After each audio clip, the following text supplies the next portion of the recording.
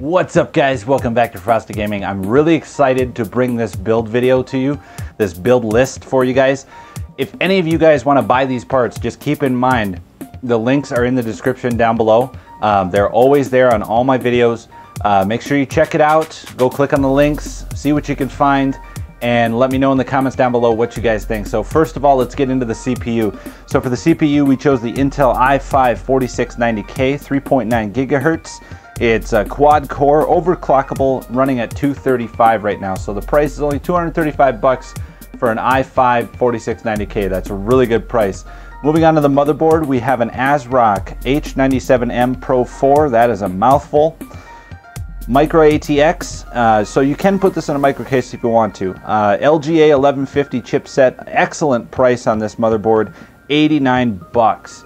So motherboard doesn't really matter too much unless you're like an extreme enthusiast. This motherboard will get you by for a long time. There's always updates coming out for it. And basically the biggest things in a build is going to be your graphics card and your CPU, how well they work together. The motherboard doesn't matter too much. Obviously, if you want to be an extreme enthusiast, you can go with a higher end motherboard, similar to like what I have, like the Z170 platform or X99. You can go with one of those. But anyways, moving on to the RAM, we chose G.Skill RIPJAWS X Series 2 4GB sticks, so it's 8 GB total. DDR3 running at 1600 megahertz on the clock speed. Only $43 for that combo price right there. So it's a really, really good price on 2 sticks of G.Skill's RIPJAWS. I used to use some G.Skill RIPJAWS and it was okay. I think it was 1866 megahertz. I loved it for the longest time, and now I've upgraded to Corsair Dominator Platinum, and I like those now. But anyways guys, moving on to the hard drive, we've got the Western Digital Black, 1 terabyte, 7200 RPM, running at only 69 bucks right now. So 69 bucks for you're gonna put your, your operating system on here. You're gonna put, by the way guys, for these builds, I already assume that you guys have, if you guys have watched my other videos before, which I'm sure a lot of you have, I already assume that you have a monitor, a keyboard, a mouse, those kinds of things. I don't usually include those things. If you want me to, let me know. I could do it in the future. But most of you seem to not mind, because I think most of you guys already have that stuff already. But anyways, moving on to the case, we have a FRACTAL Design Define R4. So I did splurge a little bit on the case. This is a windowed version, black case. It's silent, so it has silent paneling inside the panels. 81 bucks. So you can usually find it for 79 or 85, somewhere in there. I have seen it on sale once for $69.99, and I think that was for the 4th of July sale. Yes, I do keep an eye on all this stuff for you guys, but that's a really good price on a FRACTAL Design case. They usually run over $100 easily, but this one's been out for a little while. But if you guys want to pick one up, go ahead and pick one up for yourselves.